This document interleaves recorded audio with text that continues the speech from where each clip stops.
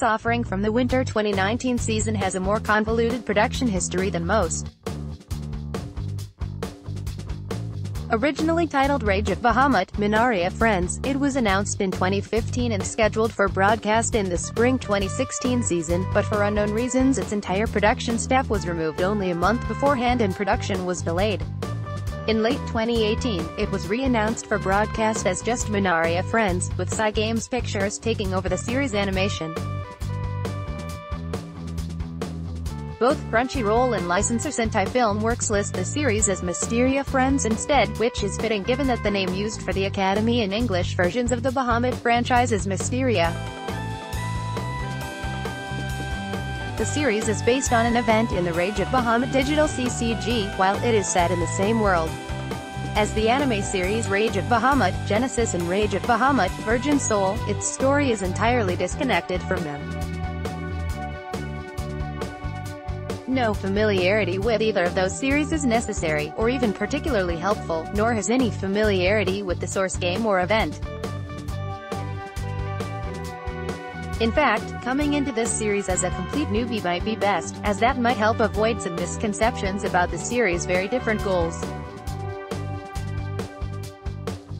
Where the other Rage of Bahamut-based anime are bold presentations of high fantasy, Mysteria Friends instead blends its sword and sorcery fantasy imagery with high school slice of life. Episode 9 is even titled, A Slice of Life. The result is a story where magic is definitely present and sometimes used ostentatiously, but only one of the 10 episodes primarily focuses on action scenes, and only a handful of others have any significant degree of intensity. There's also not much of an ongoing story to Mysteria Friends. There is some continuity between episodes, but they're largely short standalone vignettes rather than an ongoing narrative. Anyone coming into this series expecting a more active plot would be sorely disappointed. Instead, the series offers a pair of heroines that are adorable on their own and even more compelling as a duo. Anne is bright, cheerful, and passionate, definitely dorky and charmingly horny when she gets time alone with Gria, who for all of her dragon traits is the more elegant and reserved one, an easily embarrassed young woman who doesn't like to outwardly show her emotions, though her tale often gives her away.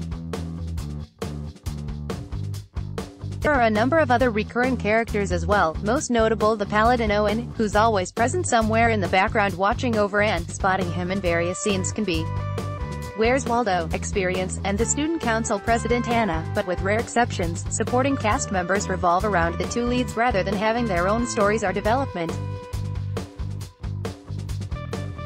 This isn't entirely a two-woman show, but it's pretty close. Except for the Attack on the Academy story, most episodes progress surprisingly slow for only being 12 minutes long, plus a 3-minute epilogue or side story. The camera work emphasizes language shots that highlight the austere yet fantastical design elements of the school and nearby town, and little details like body language are given primary focus wherever possible, while the story gently advances the story's substantial Yuri subtext. Anne obviously has a thing for Gria, but whether Gria sees Anne romantically or as a close friend is more open to interpretation. The writing is as apt to engage in humor and frivolity as moments of wistful longing, and sometimes the point is just to sit back and enjoy the beauty of a scene. Some of the series' best scenes mix these elements, as in a great sequence where Anne tries to dance to Gria's piano playing in a field of flowers, but winds up losing her footing after a few seconds. The series also delivers its share of fanservice, though its lurid moments are ultimately few and far between. In other words, the relative explicitness of Episode 2 is not typical for the series. The technical merits for Mysteria Friends are remarkably high for a short series.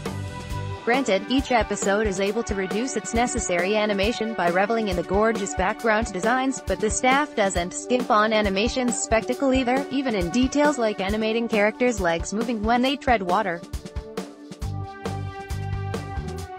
Character designs are attractive and rarely slip off model, and the show's overall color palette is sharp and vivid. This was easily one of the better-looking series of its season, and it was also among the better-sounding ones, with a musical score heavily reliant on slow and gentle piano pieces, though it is capable of silly or more dramatic numbers as warranted. Overall, Mysteria Friends is definitely not going to be everyone's cup of tea. It plays out on the slow side, to the point that some may find it boring. However, the series accomplishes its goals as a soothing slice of life with a sprinkling of Yuri extremely well, with many lovely and memorable scenes where the girls just basically hang out together. I have no regrets about choosing it as my favorite anime of this past winter.